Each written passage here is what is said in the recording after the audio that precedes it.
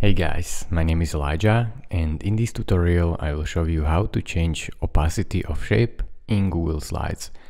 So this one is actually pretty simple. First, create a shape.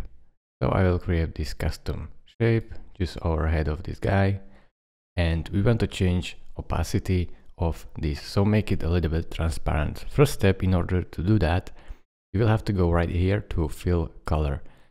Here you have some options, but we want to go over to custom so we can customize it.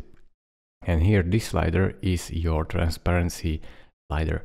So basically just slide it to the left, and you should see right here how the shape will look. So it is changing, as you can see. And let's say I will set it to the middle and press OK. Right now you can see the shape is transparent. So this is how easy it is to do it. Thank you guys for watching. If this video was helpful to you, consider subscribing and liking this video, and I will see you in the next tutorial. Bye bye.